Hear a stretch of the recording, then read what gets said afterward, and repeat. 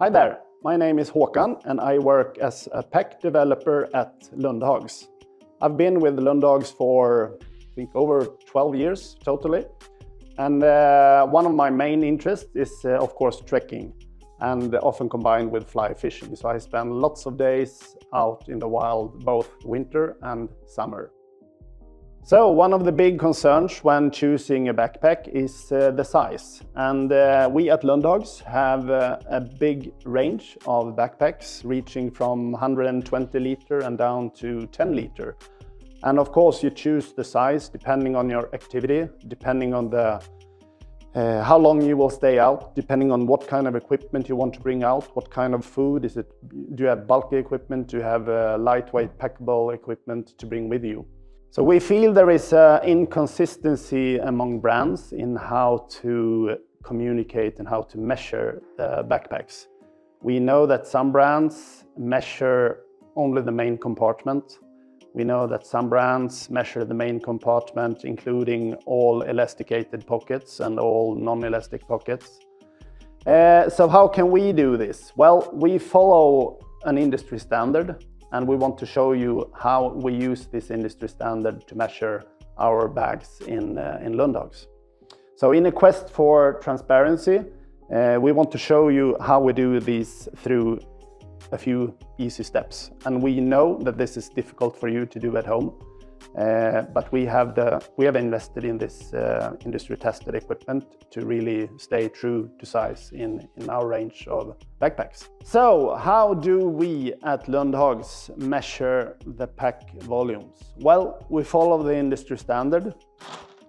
We are using small non-compressible balls in the size of 20 millimeter.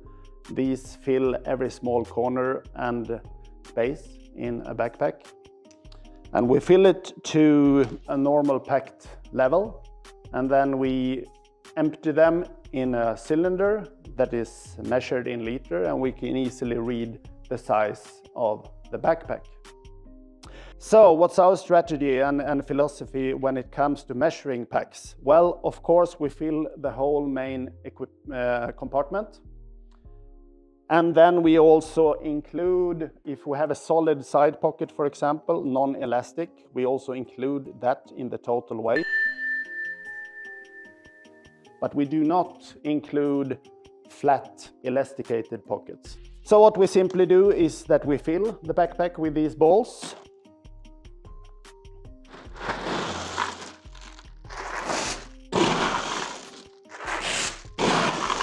So we never fill more than you can easily roll at least 2 laps. So now this is filled to its maximum normal size.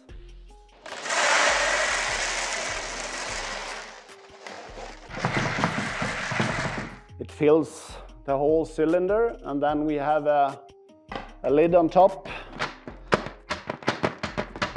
Packing it like that, then you can easily read that this is a little bit more than 45 actually, so it's actually 46, 47 liters in size.